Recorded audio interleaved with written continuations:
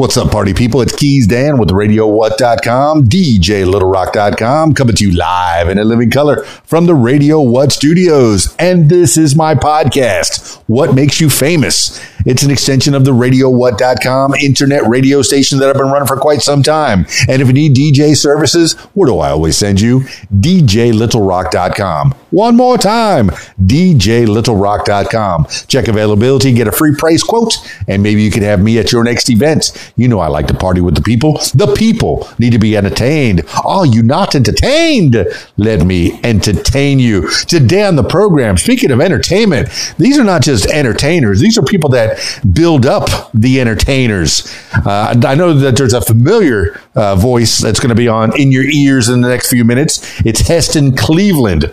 Yes, you know him from other episodes here on the What Makes You Famous podcast. Still building his mom and dad, the Cleveland family, making sure that their music stays alive, but also promoting other people's music as well, independent artists. But thankfully, I have another great voice that I've been wanting to have in my ears, and you're going to get him in your ears as well. Ricardo Love is a jazz singer, amongst other things. I mean, he's played music with a lot of the greats, and they've joined forces. You got Heston Cleveland and Ricardo Love have joined forces, and they've come up with a little radio show that's online right now, but soon to be maybe on the radio, out on the airwaves, and probably on RadioWhat.com. It's called the Indy HookUp. It's a radio show, well produced. I caught it on the YouTube,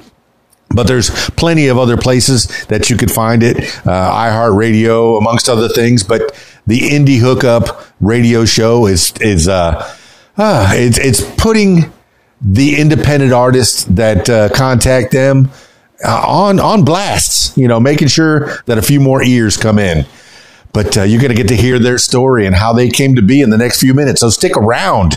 Let's see. This week's shows, I have one public show this week, my usual Friday night gig at the Rab in Conway, Arkansas, the Video Dance Party Karaoke Jam. Yes, I said karaoke. You're the stars of the show at the Rab in Conway, Arkansas. They got a full bar. The kitchen's open. They got good food in the kitchen. Pool tables, 10 diamond style pool tables. And in fact, they have a pool tournament on Friday nights. So if you want to try your hand at playing pool and possibly make some money while you're doing it, come on out to the Rab, Conway, Arkansas. And so while you're waiting to sing on stage, and you can dance on the dance floor. They got a nice big dance floor with lots of club lights. It's a good experience. Good people, good times at the Rab in Conway, Arkansas. So excited to be there.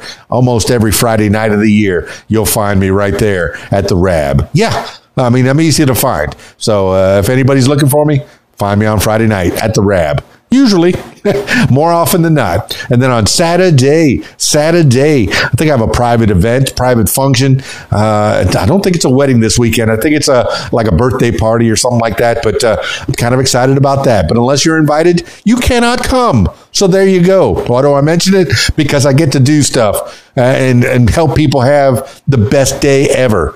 Thankfully, I'm still able to do this, and I'm excited to be part of the show, a small part of the show. I mean, people are there to see the guest of honor or the bride and groom, and I'm glad that I help to entertain them. I become an extension of that guest of honor, of those guests of honor, and I get invited to people's houses a lot, and people's places of business, and I get to play for people. I'm so excited, and it's a great honor, and it's a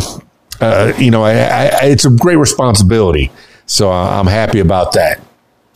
All right, that's it for the intro. Let's get into it with Heston Cleveland and Ricardo Love of the Indy HookUp. I got them on Skype, so if you're listening to the audio version, I encourage you to check out the video version on my YouTube page, youtube.com/user/KeysDAN. Skyping Heston Cleveland and Ricardo Love now. There's a good-looking dude on my screen. Let's see if we... Sometimes. Oh, my goodness. Look at these fine menses on my screen. I got Heston Cleveland, who's a friend of the show, a longtime favorite, the East Oakland Music Management and Heston's Hits. Now, I saw the hashtag for Heston's Hits, and if you read that real fast, it might look like something else. Okay, but that's a story for another day. I'm gonna let the listener, the viewer, whoever, go to your page and look up Heston's Hits. And then I got my new friend Ricardo Love, man, the jazz man, amongst other things. And you're promoting a brand new show called the Indy HookUp. You're a few episodes deep already, and the Indy HookUp. Well, I'm gonna let you guys fight it out. Let the people know, what is the Indy HookUp. The Indy HookUp is a platform to help independent artists be heard. We are broadcasting on multiple platforms, and we are growing. We've been picked up by KYBN every Friday, 5 a.m. Pacific, and Eastern is 8 a.m. We're on Phenom Radio. We're on My Indie Radio. We're on iHeart. We're on Amazon. We're on YouTube, and a number of other smaller podcast outlets. So we've been growing really fast, and we're giving artists the opportunity to be heard. And we try to just pick quality artists.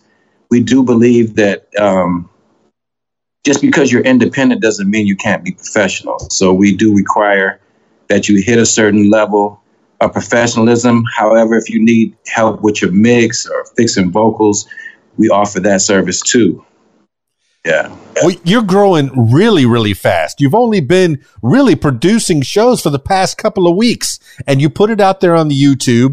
This is shows, if you take a listen, there's production value like crazy. You already have shout outs. You already have drops, stingers, different stuff that you would hear on a very professional, very big radio station. I've worked for mom and pop stations where I've had to do it all by myself. I have some technical ability of making my voice sound bigger and more booming, and I can add effects to it. But when you have a show that has a budget, you get other people to put their voices on there, get drops from the artists themselves, let them promote themselves. It's a well-produced radio show, and I cannot imagine that you cannot get picked up by syndication. And you've already got some sort of syndication. There's already, you're already out there at 5 p.m. Pacific time on a pretty major radio station, from what I understand, out there on the West Coast, West Side. And, but I'm so excited that you're taking off. Some people would hate the idea that you've been such an overnight success, but a lot of people think overnight success, you've already been doing it for years and years and years. This is the product of all the knowledge that you've been accumulating over your years. You're not straight out of high school. You're not youngsters. You've been around the block a few times. Heston. Yes, sir. You've already told me stories about, you bringing up not just your mom and dad's story. That's something that you do out of love, out of passion, making sure that Cleveland stays alive forever and ever and ever. Amen. But you have the other artists. You've sent me artists for RadioWhat.com. I've played them on my station. I listen all day long to my station because I love it. I love the sounds that you're sending me. And you're talking about a level of professionalism. You have it. You have it, Heston Cleveland. You have it, Ricardo Love. And the Indy HookUp radio show has it in folds. Now, that's enough praise from me. I'm going to let the Menses here say some stuff. Heston Cleveland, give me an idea of what you do on the show. And you know how I met you. People love to see what I do for my mom. And it's real. I love my mom. And I could ask everybody this question. If your mom sounded like that, wouldn't you go as hard for her as I do? It's no question. So I met people along the way, different artists. Of course, I share my mom's music, and then they send me music. Since they listen to my mom's music, I listen to their music, to radio stations.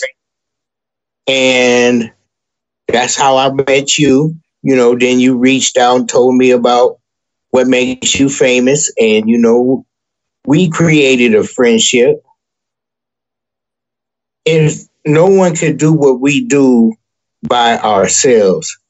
And at this time, man, I want to thank you for supporting me in our journey. I found other people like that. Ricardo, he's like that. I got a lot of friends. I'm online. I don't work. I do this for love. And the artists I met in my mom's journey, I got a knack for doing what I do. So I help them. So that's how Heston's Hits had got started. But I didn't have the tech savvy to do it by myself. So lo and behold, Ricardo, hell of an engineer, a producer, songwriter, and now a singer, which he said he could. Dan, do you believe this man said he couldn't sing? I do a karaoke show every week, at least one a week. And I think everyone can sing at least a little bit, especially if I have the effects on my microphone. I add a little bit of echo and it fills out the sound a little bit. I mean, I don't add so much auto tune that it makes them sound like T-Pain, but I do add a little bit of echo to make people sound right. But depends on the type of song. Everybody sounds good singing a gospel song. Everybody sounds good singing a Christmas song. Everybody sounds good singing a certain type of song that's made for their voice. Now, Ricardo Love, how come you told that man you couldn't sing and you could sing? What happened? I didn't say I couldn't sing. I said I'm a music producer first, and I do what's called dummy vocals or reference vocals. So I didn't want to come out as an artist other than my dad's guitar project. I produce all type of music, pop, hip hop, whatever. But I made these songs so another artist could get the idea and sing and re-sing it. And so everybody kept telling me like, "Yo, you should put this out for yourself." And I'm like, I'm kind of old school back in the day. Oh, you got to be a certain age, you got to have a certain look. You got to hit a certain demographic and so on and so forth. So I'm thinking this old school thing, too, about marketing and promotion. And so I was like, hey, I'm too old to be doing that. I'm a music producer. So finally, Sabrina on KYPN, she played my song, like, without my permission. But she just played it. And I heard it. And I'm like, what the hell? This girl played my demo song as a regular song on her show. And it sounded good. So that gave me the inspiration. I'm like, okay, maybe I can do this. And so I just said, well, we got to not get any younger. I put it out. And we've been doing quite well. The numbers are going really good. Well, that this music business is an audio medium first and foremost. So it doesn't matter what you look like. The problem came when MTV got really big and video killed the radio star, because you had to not only have the chops to sing, but you had to be pretty. And you had to have some kind of a video director that can make you look handsome on the big screen or the small screen. Either way, I ever since the 80s, I'm a child of the 80s, class of 1986. So I was right smack dab in the middle of the music video age. I remember when MTV used to play music videos. But now when I go to a show, when I do my club gigs, I'll put music videos up on the screen. So a lot of the artists that you have sent me, that you've been helping to promote, have been up on the screen at the various clubs that I do. Sometimes when they let me pick the music, I pick all the artists that I've been talking to on the podcast, all the fresh new artists that you've been sending to me on the emails. If they got a music video, even better. If it's just a lyric video, that's fine. If it's a static picture, that's fine too. but I like when they have music videos. Now, have you had the audacity, I guess, the courage to make yourself a music video on of your songs, Ricardo Love? 3. Yeah, I have 3 videos, by the way. I have one for Drunk in an Uber, which is a special song, which is has a drunk driving campaign behind it, no drinking and driving campaign. And we're really trying to blow that up.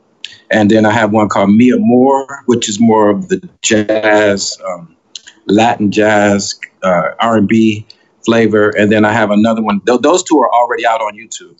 The last one is Ricardo. Yes, sir. The last one is what? I'm gonna tell you about Mr. Keys here. Every question he asks, he already knows the answer. That's just to let you know. I have to give it to that man. He been watching and he does his research. I've been here too many times. Well, the thing is, just like you, I'm very seasoned. So I'm very seasoned, so I know how to speak to people. And if I have a curious mind, and I like to stay engaged, whether I've done the research or not, maybe a little, maybe not, but I like to know about the people that I'm talking to. So, Ricardo Love, I did not catch that last video. You said that it's something that's coming out. Soulmate Level. That's called Soulmate Level, and that's a love song. And I employed my my other partner group called Black Nova. Him and his wife are the main love interest in there. So she's an actor, and she did really well. So it's a beautiful video. I'm looking forward to put that out very soon. Man, it all comes very circular because all these names, the Black Nova force that I've gotten to know over the past year or so, maybe a little bit longer. It's amazing how it all comes full circle. I've noticed that you have a lot of jazz, but you're a seasoned artist. I've talked to Cleveland, and I have an idea of who he is and where he's from. But who are you, and where are you from? Where did? Hold on a second. Maybe I can get him back. I'm originally from Michigan. I grew up in Kalamazoo, Michigan, and I moved to New York when I was 18 years old. Got signed to Polygram Records, and got shelved immediately with another guy. We were like the Black Hall and Oates, if you remember them. And but they never put us out. They shelved us. That was back in the day when they could shelve you. And I stayed there 2 years. Then I moved to California with my bandmates from Michigan. And I've been back and forth to the Bay Area every 2 years, it seemed like, for the last 30-something years. And now for the last 2 years, I've been in Las Vegas. So I've been all over the place and doing this professional, working with some platinum and independent artists, every level. And I never just got that big break, but I worked with right on the fringes of it, Man, Kalamazoo, Kalamazoo has its own stories. Just the name Kalamazoo has been. Is that been like was it a big show town? Was it vaudeville? What is it about Kalamazoo? Is it just that the name is funny, or because it's been featured in a lot of things that I've heard of from back in the day, back in the 30s and 20s and 30s and stuff. Yeah, it was an old song called "I Got a Girl from Kalamazoo." That was one thing. Then they got from Walla Walla, Texas to Kalamazoo, and we even got T-shirts there called. Yes, there really is a Kalamazoo, because they thought it was a made-up city. And ironically, one of the biggest Pfizer, it was Upjohn Medicine. They're in Kalamazoo, and they that of course that was a lot of money. So even though that was a small town, it had like 4 malls.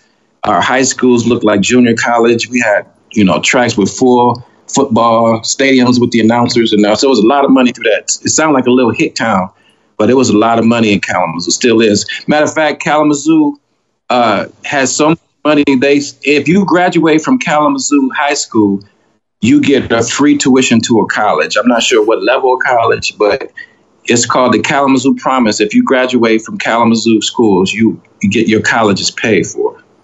Yeah, I'm reading something about Kalamazoo right here, and it says something about it's home to Western Michigan University and Kalamazoo College and Kalamazoo Valley Community College. I mean, hey, look, this is part of your history, so I like putting that on the walking tour. You don't want to forget where you're from, but to be from a city, as fun named as Kalamazoo. I mean, what was it like growing up there? It seems like it's not such a small town. It's 73,000 people right now.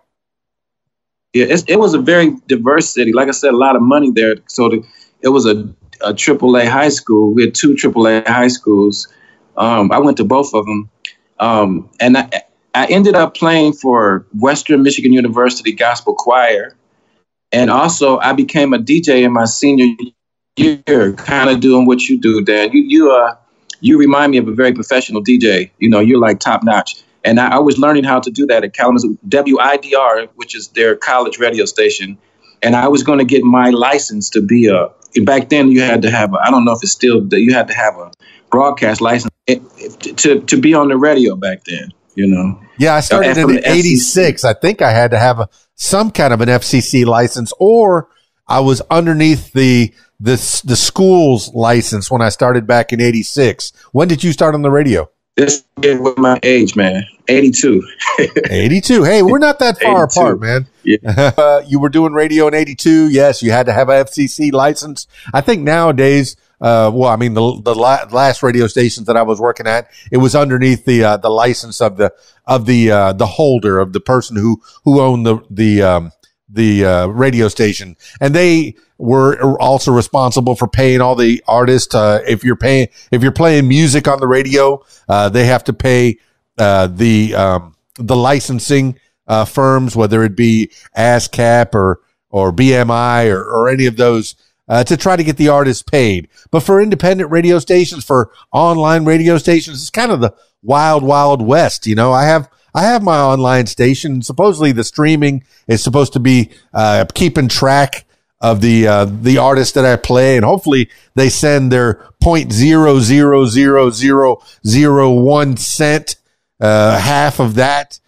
to the artist when I play their songs. But hey, who knows? I don't know. I can't keep track of that. I don't think there's a possibility that I can keep track of that. The whoever's in charge of the FCC, is it Colin Powell? No, is it Michael Powell?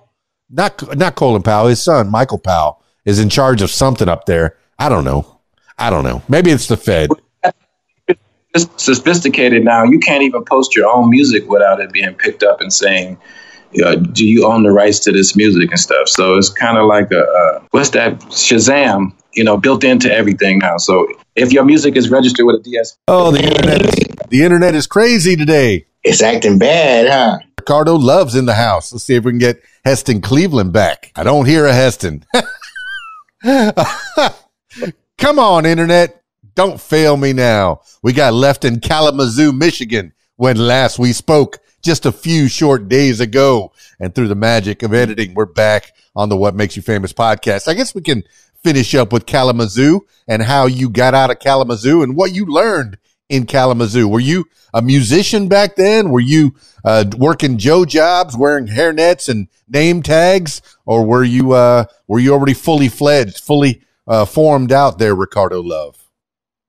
I was a teenager. I left when I was 18 years old. So I started playing guitar about 13. I was playing for doing funk was my main thing, right? But there was this band in town, like an Earth, Wind, and Fire type band, but they happened to play contemporary gospel, and I wanted to be in this band so bad. But, I wasn't into the church back then, so they were playing for a church called, a denomination rather, called Church God in Christ. If anybody would know about that, that's the people who jump and holler and run down the aisles, and, it's one big party in church. And so I ended up playing for that church, and then I ended up playing for Western Michigan University Gospel Choir. And I met this young lady. She was about to graduate. I was 17 going on 18. And she and we, you know, we had about a year-long relationship, and she was graduating and she was from New York.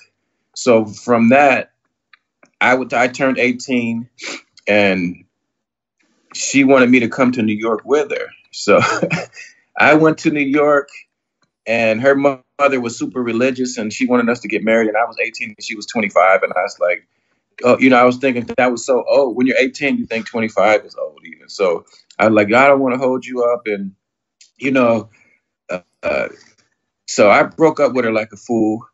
And I was out there in New York trying to make it by myself, and end up getting working for this record store called Sam Goody's back then. And our manager happened to have an exec at Polygram Records. So we end up getting signed to Polygram Records at 18 years old, and we got shelved, you know, and back then that's what they were doing. They don't do that too much anymore. And so he ended up working for Polygram. I would help him out, and I just kept playing with the church, and you know, that's how I ended up in New York for a couple of years. Well, explain for the listener, what is shelved? I mean, I have an idea, and I think my listeners are pretty smart. They know what shelved is, but how far do you produce the album before they put it up on the shelf? Do you go all the way or what? It could be one song. It could be an entire album. It could be you never even got in the studio. It could be 4 albums. You know, they didn't have a rhyme or reason. It's whatever those execs decided. So for us, I think we had about an album worth of materials. We were recording in Manhattan in these big, nice studios. And I just knew I made it. You know what I'm saying? I'm 18. And I remember going up to the Polygram offices, these big offices and stuff. And they usually don't take you up there unless they really mean some business with you. And but for whatever reason, and I tried to tell my guy, we were like the Black Hall & Oates, you know, if anybody is that's not too old for somebody. But we needed a lead singer, and he wouldn't get one. And I knew that was going to be our, you know, our downfall, you know, or our weakness, rather. And I think that's why we got shelved. At the same time, they signed Tony. And I think I have a theory, same company, Polygram, I think they put them out because they wanted that R&B sound, and that's what we had. That same when I moved to, it was kind of ironic. When I moved to Oakland years later, I actually ended up being in Dwayne's from Tony's production crew for a short time, and everybody like, oh, you play like Tony. I'm like, man, I was playing like Tony before I heard of who Tony was, because that was that guitar flavor that on the chords is a certain little trill you do, you know, that flavor. So yeah, they had the one hit, It Feels Good, but then there was a whole lot more to Tony. But you're talking about a band that didn't really have a lead singer. And I know back in the 70s, they had jam bands that would just play instrumentals. I mean, even Love Unlimited and Earth, Wind and Fire and, Chicago, they had all these instrumentals. I mean, sometimes you didn't even need to have a lead singer back in the 70s. It was just people just grooving, just, doing whatever they were doing and just listening to those grooves. And if you brought the funk, you had Parliament, bringing that as well. You really didn't even need a lead singer until the 80s, when they were starting to think about a front person to lead the thing. Speaking of visual, on my screen, I got Heston Cleveland finally showed up. I'm so happy that the internet is kind of working out there in East Oakland. If he'll flip his camera sideways, it'll show up real nice on my broadcast software. But let's get a few words from Heston Cleveland. I'm trying to piece this together from the last time that we were chatting. And I know that we had some jokes about the hashtags that Heston's using. And Heston had praise for me, but all I can do is have praise for Heston. I was actually talking about you with some people that I know, and I was saying, man, you started off bringing up your mama, but then you ended up, you're continuing your story where you're building up other people as well as your mother. Your mother is probably the driving force of how you got into the promoting business, but then there's other people that have come in and said, hey, you know what? You're pretty good at this promoting thing. Why don't you help me get my band, my singing to the next level? And that's what Heston Cleveland does, along with other people in the group. But Heston, welcome back. We're getting here. But better late than never. And once again, Dan, man, it's always an honor and a pleasure to be in the company of you. Yeah, you kind of know my story. I started promoting my mom's music because of a so-called faulty deal by an independent record label that my mom taught me to humble myself and to say without them, we would not be here. So through the trials and tribulations of promoting my mom's music with little monies, I met a lot of people in my promotional journey. So I decided to do what I could to help them. So later on, Ricardo and I'm jumping way ahead. Ricardo and I were talking, and he was like, man, you know a lot of independent artists. I'm like, yeah, such as yourself and his partner, Black Nova. They got a lot of good music. You know the content, my friend. I send them every song I get, you got. So we decided to put something together. We sat down and decided to start the Indy HookUp, where we'll showcase various artists per show and give a little indie tip of what we learned in our two journeys along the way. And lo and behold, we're like not even 3 weeks in. I just sent him the 10 episode of my favorites. Then the next one will be his favorites. We got a few artists that we do themes. So the show is based around similar artists. And it's taken off. Well, that's just it. You start promoting other people. You start helping other people. So people find out that there's help to be offered. You're going to get a following, and you have gotten a following. And I've already talked about the production value. You have a production value that rivals any major radio station out there. I put it pound for pound. You're going to get your money's worth on the Indy HookUp, listening to that show. And it's made it's already prepackaged. So any radio station that needs a little airtime to fill can just pop in that Indy HookUp right there, maybe throw a couple of commercial spots here and there that are personalized for that radio station. But the advantage is that the radio station is going to get a little some time to fill. They're going to have some content out there. Now, what we were talking about, both of you have a story that is that describes hardships. This is primarily a learning podcast, and you've already talked about, Heston, the hardships that your mom had with her record company, with her record deal, after the hits kind of fell to the wayside. They just forgot about her. And then Ricardo Love is talking about, we usually don't talk about specific brands, and I do invite the fine people of Polygram Records to rebut on this podcast if they want to say something different. If they heard it differently, that's fine. But the story that I'm getting from Ricardo Love is that, hey, you got signed and then you got put on the shelf. You got signed, but you did not get heard. So when people get signed to a record deal, they expect that their record company is going to help push them to the next level. Ricardo Love didn't get that love, so to speak.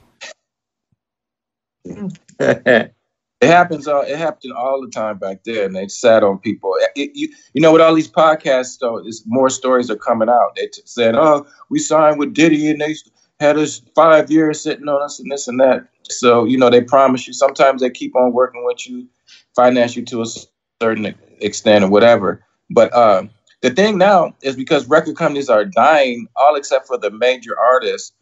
Even artists that were signed to labels are independent now. So we don't want to, we're trying to get out of the stigma just because you're independent, just because you're not signed, that the quality is less than. And I had a clip of Prince talking about this same thing, and I'm going to chop it up and put it on one of our indie tips, because Prince, before he died, he was an independent artist. And a whole lot of other artists that we're meeting are now independent artists, you know. Yeah, the man had to change his name to a symbol to get out of his record deal, and then he went independent. Yeah. Now, you're talking about shelving stuff. I heard a story, and I know this probably has nothing to do with it, but Prince, I already had that in my head when you were talking about these big-name artists that go independent. But he likes to shelve things. Before his demise, he had a movie. Kevin Smith tells this story, and I know this is not my story to tell, so I'm going to paraphrase it, that he made a whole movie for Prince, and Prince said, you know, paid him and said, thank you very much, and then promptly put the film on the shelf, never to be seen. Hopefully, some of that archive, and I'm sure that Kevin Smith wasn't the only person that made a film for Prince or made music for Prince that has never been heard. Hopefully, some of that music gets heard. Now, you were talking about earlier that doesn't happen that often. People are thirsty for content. There's so much streaming. There's so many ways that an independent could put their music out there. SoundCloud, YouTube. There's some of these artists that have made it big, putting their music on SoundCloud and YouTube and CD Baby and some of these other. I mean, what places do you put your music, Ricardo Love, that gets the most? Well, I'm going to keep on doing it. The most love, the most ears. Where do you get the most satisfaction when you put your music out there, Ricardo? Well, when you sign up for like a distributor, which is these days could be as simple as uploading your, you know, it's not like a process you got to be approved by a record company or whatever. It's just CD Baby, TuneCore, is about 10 major ones and a whole bunch of other ones. You sign up and they distribute your music to Spotify, iTunes, all the other, Deezer, all these places. And the problem is, and that's why the Indy HookUp was created also, is that, okay, now you got a record out, you got an album out, but it just sits there. Most people who release, there's not thousands a year that's released. Nowadays, because of the technology that you can make an album on your phone. Matter of fact, there's a major rap artist that made his entire album on his phone, and he actually has, I wish, you know, I'm not keeping up with the name. He's one of these mumble rappers, but he made the whole album on his phone, and it's got major numbers. There's thousands per day, so you have to stand out. And most independent artists are, if you go to their Spotify, which is one of the few places where you could see how many people play this record, because it doesn't give it away on other platforms like it does Spotify. So Spotify will kind of like tell how popular you are, how many monthly listeners you are, how many, if your song is even above 1,000 plays, it just shows this less than symbol. It's like they're, you know, and it doesn't have anything to do with quality. It's some of the best music you never heard on these like SoundCloud and Spotify and stuff. And it's sad. So the Indy HookUp, we're providing this opportunity for people to get heard. Already people are reporting once they got heard on our platform. And I'm sure it happens to you, Dan, you know, all of a sudden their numbers go up a little bit, but that's just one thing. So you got to keep doing all this promotion, and there's all these success stories like on TikTok and this and that. But for every one success story, just like it was with the majors, there's thousands of others that don't do it. So it's about, Heston always talking about consistency. He's the guy. He's a king of consistency. He always on all these platforms. You know, you would think he's an older guy doing it. Every platform is promoting like crazy. Well, tell me, Heston, how do you stay so consistent with your? Do you just spend all day on that computer, on that laptop, on that phone? Tweeting? You know, Dan. First of all, the consistency comes from the love of my parents and the love of our story.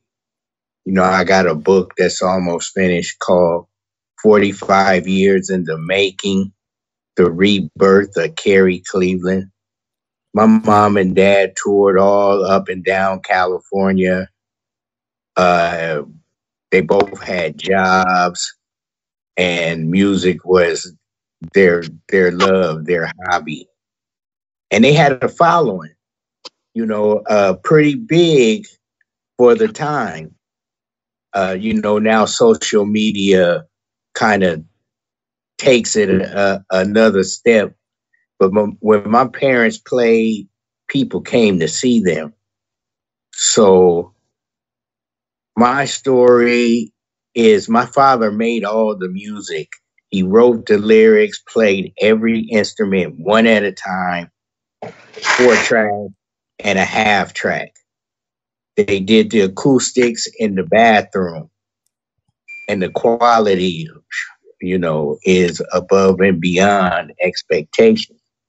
So it's my mom sounds good, and at 83 years old, she still sounds good. So I want to share our story to the world. It's a love story that my mom and dad loved each other. They had the common love of music, and they loved me and I loved them. So my job is to tell this story. I was blessed to have my mother and father in my life to the point that they got married twice. And in the second wedding, I was the best man. There's not too many stories like that anymore. So I'm just sharing it to the world, and by good chance, Ricardo Love is a part of that story. Now we could do a whole nother interview talking about how we met. This thing is bigger than us, Dan. The whole story is bigger than us.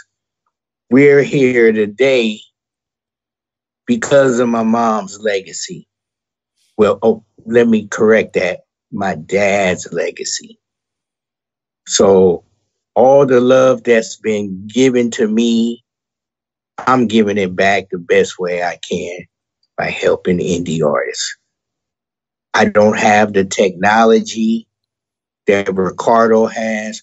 Ricardo is the body and the engine of the Indy HookUp.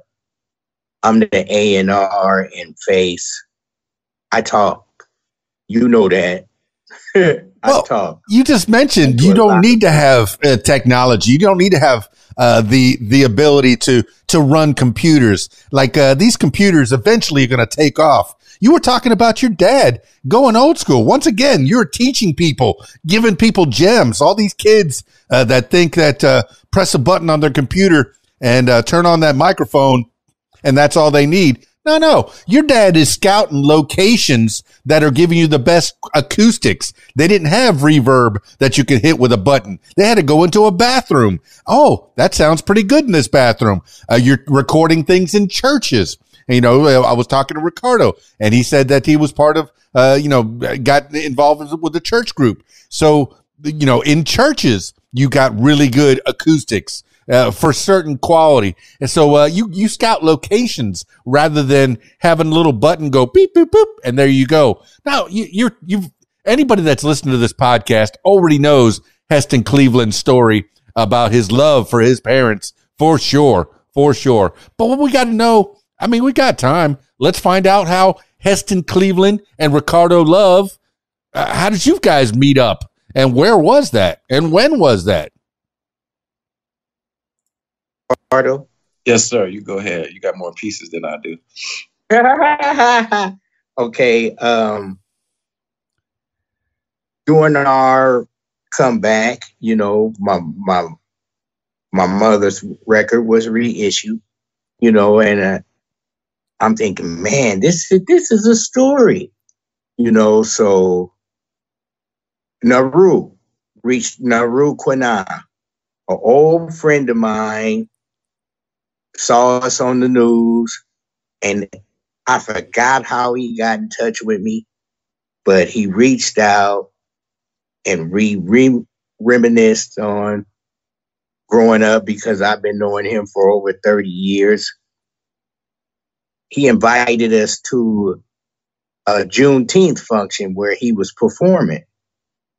So, you know, you go meet up with him, meet his circle of friends, and just so happened K.E. Durham, which is one half of Black Nova Entertainment.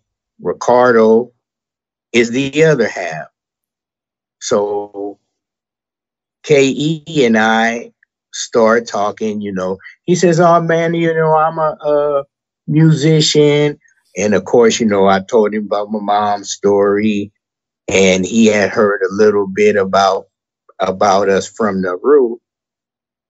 So he was like, man, you know, I want to share some stuff with you. So, you know, I shared my mom's music. He shared his music.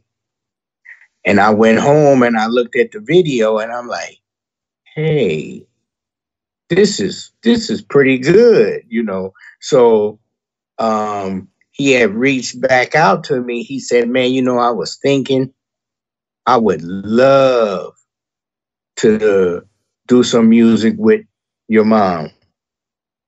Sure, okay. So we went to the studio and Ricardo had just moved. So KE was always on the phone with him. Always. Man, I need help with this and I need help with that.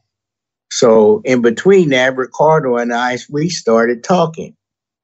You know, then I had a friend that had a studio in Las Vegas. I flew out there for a wedding and I said, man, I know an engineer, you know, that's pretty good. So I had never physically saw Ricardo or talked to him, but listening to his music, and he just so happened to be down in Vegas, they met. So in return, Ricardo offered his services for my mom, where he remixed 4 songs, right, Ricardo? Yeah. You know, so I was very grateful. Ricardo and I just kept talking. KE decided to do the video, High Beams. So Ricardo flew out, you know, and we hung out all day, had a good time. So we just kept talking, and the Indy HookUp was born. Well, Cleveland, you know, Heston, I'm very appreciative of having you in my circle of friends, man, because you have introduced me to so much good music, including your mom's music. As long as I've been doing this, I never knew about Carrie Cleveland until I met Heston Cleveland, which is great. I'm sorry that it's been so long, but I'm so happy that I know it now. Now, tell me, Ricardo Love. I used to remix a lot of music when I was a kid, and I used to, sample a bunch of music when I was not supposed to be doing that, you know, but, sample the beats and play the track. So that way the MC could rap over it. But tell me about your idea of remixing, Carrie Cleveland's music, and, you know, why did you pick these certain songs, or were these songs that were out there? I mean, because you got to have clean vocals, as far as I know, to do a good remix. Or you know, tell me about the process of how you remix. Yeah, that. so I'm older like you, Dan. We used to take the MPC and other samplers, Akai samplers, and basically you would have to have that background music inside of it too. And maybe you would EQ it enough so it, you know, the vocals would be prominent. Maybe EQ to kick up out of it and stuff, and you would just have to deal with that, and maybe you would just use a part of it, like James Brown was sampled the hell out of. But now they got these new softwares that will actually rip a clean stem from it, like Serato and RipX, and even some of the other programs like Cubase can rip the actual vocals. So I happened to find, he sent me several ones because we talked about it, because another person had did one already, like the old school. He basically took a piece and just used it as the hook. What I did was take her entire lyrics and just like I had her masters and put entire new music behind it. Her dad's, Heston's dad's music was fantastic, but we wanted to give another version for this generation. So I was able to get clean rips on 4 songs. So a couple of other ones I really wanted to do, but the frequencies were crossing over too much and I couldn't get those. So I found the 4 cleanest ones I could find. And we really just gave it a whole new life. And only one of them, like with Naru, was a brother he mentioned earlier. Me and Naru Kwana, we do something called Hip Science, where we take music and teach science with it. He'd probably be another person you would really want to interview if you haven't already. But so that's how this cross, we people know each other, 6 degrees, 2 degrees of separation. And so, that's how that came with it. I got a cleanest version. Actually, I think the rip version sound cleaner because I was able to run it through a vocal chain and I was able to do all this technical stuff too. And we got some really good vocals from her. And she's singing in verses all the way through, not just like this little chop up, kind of thing. Every now and then I had to chop it and shift it back into the beat because, real drums don't lock like MIDI drums do. So, I would have to shift it back in there. But it sounded like she's in the room with me, Oh, I have had the pleasure of talking to Naru Kwana. I had a lot of fun with his last name too. Yeah, it sounded like I was doing karate after a while saying his name. But let me tell you, man, you're talking about building up an audience and maybe giving a creative license, given the creative license of an engineer, a good producer, a good remixer. You could take a song from this genre and make it into an entirely different genre. Being from Miami, I was doing a lot of dance remixes and freestyle remixes of songs from the 70s and from the 80s. A lot of times these artists, once they find out that you're a good remixer, they will send you their clean vocal tracks and say, hey, this is originally a country song. Can you make it into something else? Yeah, I'll make it into a dance song. I'll make it into a rock song. I'll make it into whatever. And I'll take just that little bit of the song and make that the hook, even though this was the hook. A song, Jamming When Worlds Collide was the original, but then you find another little piece of the song that was pretty interesting and you repeat that over and over. And then it could find a whole nother audience. And then the people are going to look back on the catalog of that artist and they're going to go, that artist does this kind of stuff too. And this kind of stuff. I'm interested in all that. If you listen to RadioWhat.com, you're going to hear all kinds of genres. A DJ usually doesn't listen to one type of music. I'm sure, fellas, you guys don't listen to one type of music. Just like people are very complicated. People are very, very, got different layers to them. Different, some days you want the blues. Some days you want some rock. Some days you want R&B. Some days you're going hip hop. Some days you're going, rap, metal. Oh my gosh. Can't hear too much of that. I'm sorry to my metal listeners, but sometimes the metal just hurts my head. But no, there's, and sometimes I'll listen to Japanese music and music from around different countries and stuff. Oh my gosh. It's music. As long as the chord progressions are there, it's going to have a melodic tune to your ear. And correct me if I'm wrong. You guys are like way, way more talented in the music business. But I feel like music is universal. And I've heard that before. And I know you've heard it as well. Anyone, what are your thoughts on any of this? Universal. That's why Heston, through his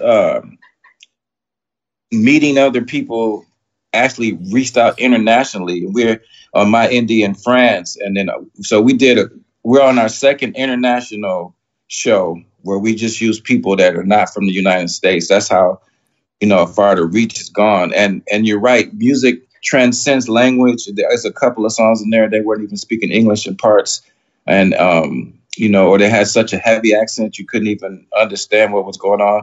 But the music translates over all languages and hits the heart. So definitely, man. I put some music on there on the radio station that I'm running here, and some of it is not in English, and I hope I'm not cursing anybody out with this music, but it just sounds so good. There's some dance tracks, there's some like R&B, there's some rock songs that are in other languages. I think there's some like Arabic stuff and some that's like Indian and Hindu.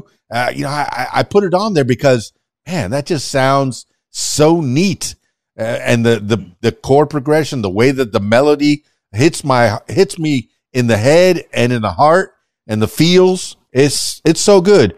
Now, Heston, I don't know if we ever talked about this. I know that people put their music in movies. Have you ever put your music out there in the movies? Mom's music in the movies or television shows or commercials? Have you tried to I think there's a service called Sync that they put their music in. Have you tried any of that? And we were blessed to be able to get a song in a Netflix series. Love Will Set You Free is on a show called Glitter. It's a foreign series, but my mom's music is on episode 2, the first season. It's unbelievable. I sit down 1978, running back and forth to use the bathroom out in the backyard. Never thought 45 years later I would see my mom on TV, a song in a Netflix series. By the time we hang up, we'll be at 2 million streams on Spotify. She's got 30,000 monthly listeners. Ricardo, yes, today, 29 something. So I'm just giving it a little change and calling it 30 monthly listeners. I got an album I'm looking at right now that's 45 years old, barely any fingerprints, and it's worth $639. And I go in there in the other room and look at that little lady and just shake my head. No one would have ever thought that life would become what it has become for us. My mom has a great following, and I'm doing my best to bring other artists that are just as good or even better. Dan, I think you got all of Ricardo's music. I'm pretty sure I have quite a bit of it. I have at least, man, I have stacks of your mom's music. But you're talking, my goodness, you're talking about music that has been that transcends. You're talking exactly what Ricardo said. It transcends language. It transcends generations. But you said that your mom was on Glitter episode 2, but was her image on there as well? No. Oh, okay. No, it's just like we have a video. Yes. On YouTube. It's called Northern Soul Girl Dancing. It's my mom's music, and it's over, I think it's 800,000 views now. I mean, my mom, if you listen to my mom and then you hear it again, you know it's her. She has a unique voice.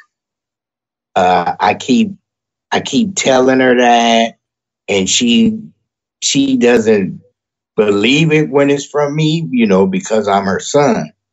But I could step out of that box and just listen to it because I love music. I'm like, this voice is beautiful. Not because it's my mom, because it's beautiful. And then, like to feed off of what you and Ricardo were talking about, we did an episode number 9. No United States music. Nothing from the States. We got one from Portugal, one from Ghana, one from Jamaica, a few from the UK, all over the world. And I listen to it until we do the next one. So I've been playing it over and over and over. Now, and I look at the views. What was that? No. Here's a thought that I had. You said that you have this album in front of you that you're treating like art. After a while, time, it makes your art, your music, your album into a commodity, into an art piece. So it's worth over $600. That is always subjective. How much is someone willing to pay? The only thing is, I'm very sad for the record album itself, because albums are meant to be played. You're supposed to put those things on the turntable, drop the needle, and listen to that. But you say that there's hardly any. You got to keep some back. Like I know they do that with comic books and art. Don't put your fingers on it because it stays more valuable. Time plus distance. Yeah, I guess it equals commodity and value.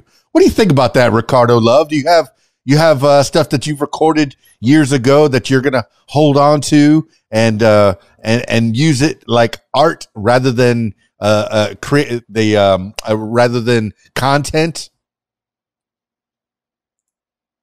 Vinyl back in the day, and then it went to cassettes. I had a couple of those. Then it went to CDs. I tried to hold on to this stuff as long as I can, and I swear I'd be hard pressed to find anything now, and that's a damn shame. That's what happens when your mother passes away. You had that foundation house that everybody had their own childhood stuff and stuff like that. So unfortunately, I don't have that. A good thing, there is a movement to reprint vinyl. That's what we're thinking about doing with Heston's mother stuff. And there's even new artists that are printing their stuff on vinyl because there's nothing like that sound. And it's even Walden Books, I think it is, they selling record players, and so hopefully that will continue. It seemed like it kind of died down, but hopefully that'll that trend of having a physical thing, because Dan, back in the day, this is another sad part of it. You used to get an album cover, even a CD, and you would read the credits, and it would say lead guitar, rhythm guitar, and keyboards by, and produced by, and what studio was it? And that was part of the journey of a music appreciation. Now, recently I've been putting out artists, and the DSP, they only allow the artist's name and the name of the song. You can't even put the producer's name. You can't even put who played what. It's ridiculous. Unless they're a feature, you have to put featured, like on Kerry Cleveland, they have featured Naru Kwana. But I couldn't put my name, even though I was also featured on there. You know what I'm saying? It's just really sad. So I'm wondering, like, what the hell are they going to do 10, 20, 30 years from now? Like, who played that? Who was that? Only the artist and the name of the song. So it's kind of sad. Well, working on different radio stations over the years, I would I would account on having an album with liner notes that not only gave me the song lyrics, but also gave me stories about the artists that were playing on those songs. Because you would see A lot of time, well, if you went to Stax Records or you went to Motown and you went to even, I don't know, a lot of the major record labels of the 60s and 70s, it would be the same artists, the same musicians playing on so many different albums. The hired guns, the singers and the songwriters would show up to the studios, and they'd say, "Oh, we don't need your band. All we need is the singer,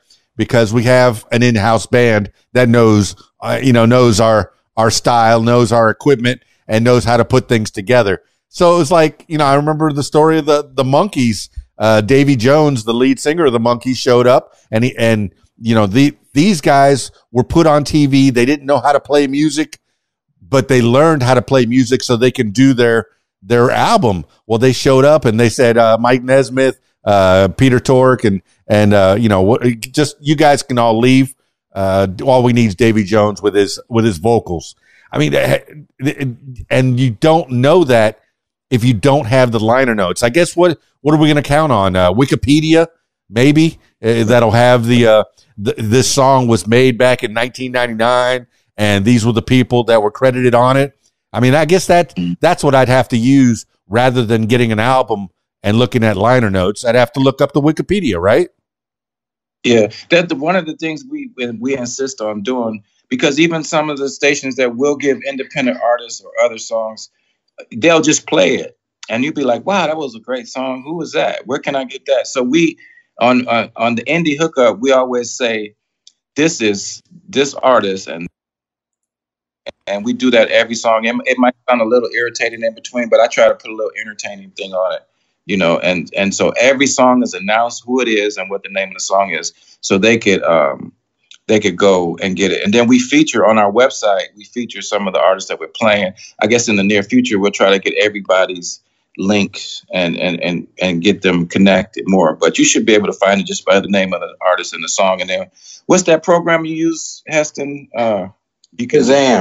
Shazam should be able to find it too, Shazam's getting pretty good. I know in the early times it wasn't good. Sometimes I would put all my stuff through Windows Media Player to try to make sure that I had the ID tags named, because when I play the songs, I try to tweet them out. I try to get them out there, and then I do have a whole featured artist page, and then all the links have individual pages for my featured artists. But I'm only one guy really that's putting this all together. I'm trying to help people out. I'm glad I have this podcast that I'm able to, hey, maybe get a couple more ears on Ricardo Love and Heston Cleveland and the Indy HookUp, because the Indy HookUp show, and hey, I could be really mad that there's a really good show, but I'm not really mad. I'm really happy that there's a show that's promoting independent artists, that these artists don't have to sell their soul, figuratively speaking, to the company store to get a couple dollars that they could pay their rent. They might be able to make it on their own, on independent, with shows like the Indie HookUp that will play their music and get more ears. Now, you say your mom had millions of hits. What does that translate into dollars? I always worry, because I've heard the stories of Spotify getting, there's millions and millions of listeners and streams, and this thing's been hit, and I made $3.25 on my check last month. It doesn't account for much. I'll say we're getting 4 figures. But that's on not just Spotify, of course, YouTube, iHeart, Deezer, Bandcamp, Tidal. That's everything. Pays 0.00325 per spin. Now, you imagine splitting that with a record label. The artist gets pixie dust. Spotify is an ego thing. You know, I got 1 million streams. Yeah, I feel good until the check comes. Well, the one thing it does do is it does give you that exposure. Okay. I know when I first started in this business, people would pay me pennies.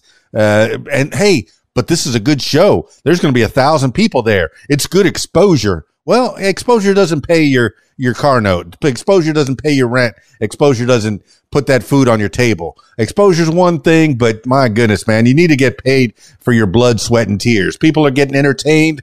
The people need to be entertained. There's a reason the entertainment business makes so much money because the entertainers are very talented, and humans want that content. They want that release. You can't work 9 to 5 all day long and just in quiet. Always. I have a little iPod in my ear or little headphones in my ear, and I'm either listening to music or I'm listening to podcasts. And thankfully, with the Indy HookUp, now I'm listening to both. It's like a music podcast. It's pretty good, man. But hey, I don't know. I hope that people are getting the satisfaction. People are getting return on their investment. ROI, return on investment. That's what I learned back in the 80s with the stock markets and all that. People wanting their cash. There's a reason that people work. It's so they can, if they have something of value, they want to get that return on that value. Yes, you're an artist. You do it because you love it, but hopefully you can make a living at it. People end up having to work for fast food, which is not a bad thing. I'm glad there's fast food because sometimes I like to get a little burger on the road, but in order to be able to make the music that you love, you got to, work 9 to 5 for something that you don't like so much. It's frustrating. It's just frustrating. These are the thoughts that come out of my head when I talk to talented people like yourselves. Ricardo Love, I mean, have you been making it in the music business? Is this your only thing? Or do you have something that some other offer to the community? So Heston is wearing a on his shirt. That's for the company that I work for that we met, that he introduced me to, and that's what he was alluding to earlier. Uncle Mario Total Media. I've been working for him for the last 2 years, and that's my full-time job. I'm a music producer, music engineer, and we do podcasts. We're starting to do film, and we do our music videos. Speaking of music videos, I got a song out called Drunk in the Uber now, which is a whole thing. And that ties into what you're talking about, what I had to do before. I was an Uber driver for almost 7 years. To try to have some flexibility to go to LA and do shows, to come back to the Bay and do shows, and so on and so forth. So luckily for the last couple of years, I've been able to do just media, just what I love doing for Uncle Mario, and then Black Nova Entertainment. And then I'm working with Hess now and Grassroots and excuse me. What's the name of your company, sir? East Oakland. East Oakland Music Management. East Oakland Music Management. I see it in the tree like it's an Oakland symbol. That's where we get that from. So working with these companies and even Nauru, it's keeping me just doing music, but it's hard out here in these music streets, so I might have to go back to, like when the Indy racing, not Indy, but Formula One came out here, I had to take a little thing and get some extra money. So we artists do what we got to do. Man, you go from Uber to Formula One? What? No, I know that I was between jobs one time, and I drove a cab for about 6 months. I was a terrible cab driver. I didn't hurt anybody, but I always had to get off work early so I can get to my gig on time, because I was like, I can make $50 a day driving this cab, or I can make, a few hundred at night, playing this music for people. And so I was like, I need to get off early, boss.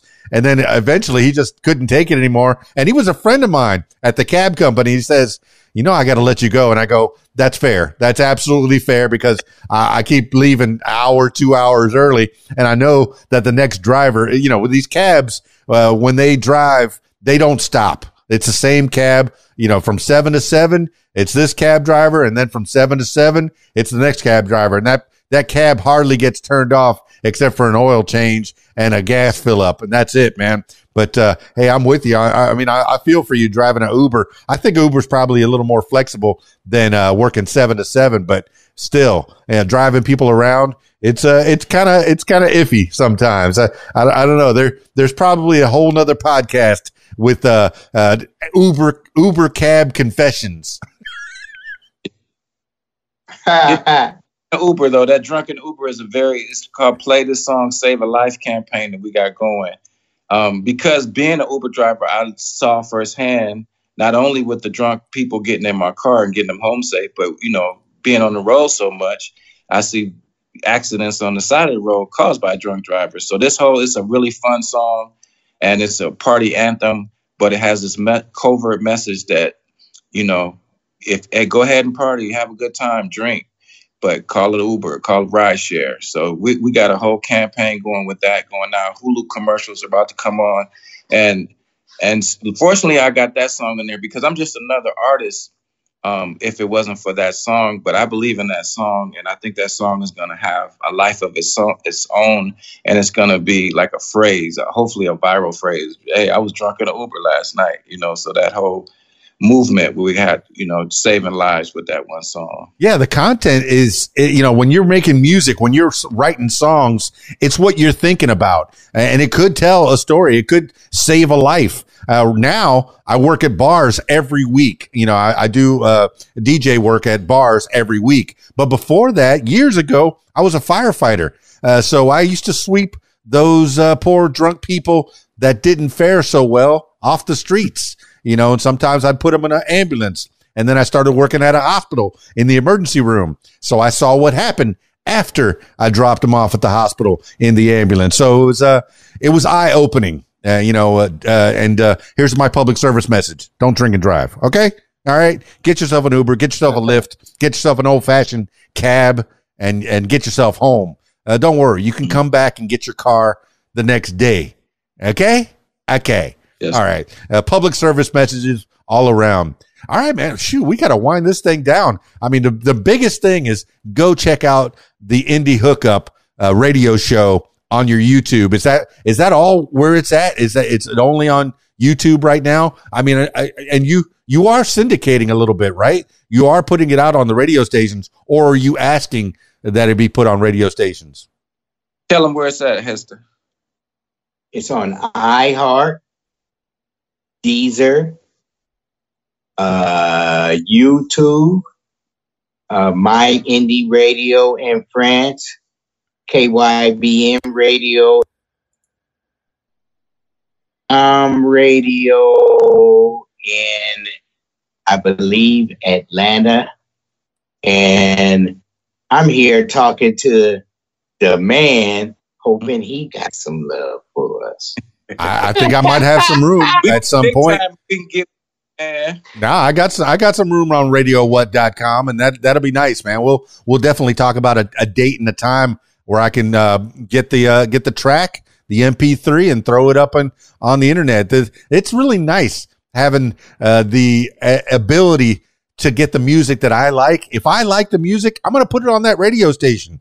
And I like all kinds of music. People that listen for an hour go, man, there was a lot of different genres. It started back in the 70s and it went all the way till like yesterday, music that just came out. So I like that. I like that you're building up people that have been putting the work in. I heard the word overnight success. People that go, oh, you were an overnight success. You made it big. Yeah, that overnight took 10, 15 years, 20 years to become successful. You said you were playing guitar since you were 13. I mean, when did you actually make it big in your idea of making it in the music business, Ricardo Love?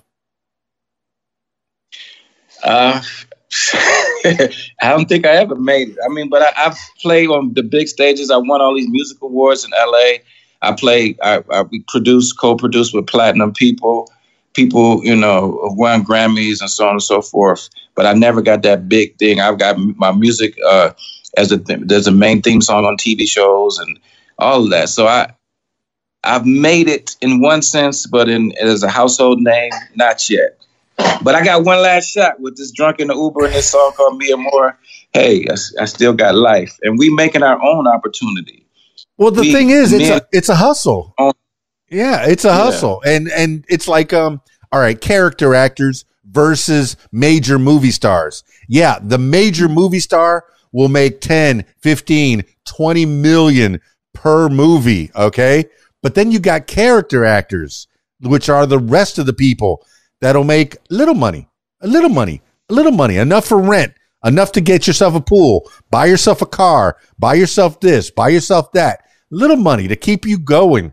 Character actors. I think that's where we're likening ourselves. Look, we're not going to make that. Radio DJs, there's probably a handful, maybe two handfuls that make $1 million a year. Most of the other DJs, minimum wage, 10, 15 an hour, maybe, you know, and that's just the way it is. But you can live simply, live right, and you can make that work, right? Yeah, if you're happy from your art, then that's being rich in another way. You got that right. Then it's never work. It's never work if you love it. That's right. All right, well, let's close this thing up, man. I've had a pleasure chatting with you. I mean, I know we had to do this in 2 parts, but I think it sounds pretty good. We finally got it all together. You can give some shout outs to people that have helped you along the way, and then we'll do some last words. Heston Cleveland, give those shout outs if you have anybody that you'd like to thank for a minute. Yes, sir. First of all, my friend, I have to thank you. I love what you're doing. I'm watching you. I see you watching me, but I'm go above and beyond anything, you know, the love you have for everything I've done. You helped me. So my first shout out is to you. Then of course I got to shout out the Buku family. That's a part of another group that we didn't get to talk about. But my mom fell in love with them. I fell in love with them. We have history. Shout out to K.E. Durham, Black Nova. Shout out to Earl Gar, Uncle Mario, Total Media. And shout out to my co-host, Ricardo Love. Oh, and shout out to Just Chat with Bree. Yes, you really. All right, Ricardo, give some shout outs. Somebody get that one in there. Ricardo Love, give some shout outs. Yeah, hey, we're shouting out the same people because we got on this same network. But yeah, but Just Chat with Bree in the Bay Area. That's a terrestrial radio, meaning that they transmit over the regular old school antennas, and of course they do online as well. And this coming week, we're going to be on the air with them, taking that morning slot every day. So that's real big for us. That was a dream that I had back in Kalamazoo when we talked about the DJ thing, that I didn't get my license that one year. So I got that's one dream, Dan. I came true. I'm on the radio. Hey, mama, I'm on the radio. So yeah, so shout out to Just Chat with Bree and everybody that Kes said, and the IndyHookUp.com, INDY. We don't spell it INDIE. We spell it INDY. The IndyHookUp.com. Check us out, and you can click on your favorite link to where you like to listen from there. All right. Heston Cleveland, you know I finish these things off with last words for the people. Since I've talked to you the most, I'll give you the first last words for the people. Then Ricardo Love will do the final words. So Heston Cleveland, this could be words to live by, something you heard a long time ago, mantra that you wake up with every morning, or whatever pops into your head at this moment in time. Heston Cleveland, give the last words for the people. Consistency. Always stay consistent. Never give up. on what you believe in, dreams come true. All right, that's well said. Ricardo Love, last words for the people, something you heard a long time ago, a mantra you wake up with every morning, whatever pops into your head at this moment in time. Ricardo Love. Okay, learn to love yourself, because if you don't love yourself correctly, you can't love nobody else correctly. Well, there you have it, party people. Two really cool dudes, Heston Cleveland and Ricardo Love of the Indy HookUp, amongst other things. But that's what they're putting their effort into right now. That seems to be the way to go. What has progressed? I mean, it started off, as light production, as light promotion, and now they're putting their full force into some heavy promotion and making sure that the indie artists get the hookup, the Indy HookUp, if you will. It's a perfect name. It's a perfect name for what they're doing, because it says exactly what they're doing. They're hooking up ears and eyes and, feelings. People that are putting out music and aren't getting all the love that they need. They're making sure that they get that love, that promotion. On the Indy HookUp, theindyhookup.com. That has all the links, but there's also links in the show notes below. So check those out. You can click on them. You can follow Heston Cleveland and Ricardo Love individually, and you can follow the Indy HookUp as a whole. I have the links below. That's it for this edition of What Makes You Famous. If I'm turning my attention to you. If you'd like to tell your story, I encourage you to give me a call, 501-470-6386, or email KeysDAN@AOL.com. That's it for me. It's KeysDAN, RadioWhat.com, DJLittleRock.com. Peace. I'm out of here.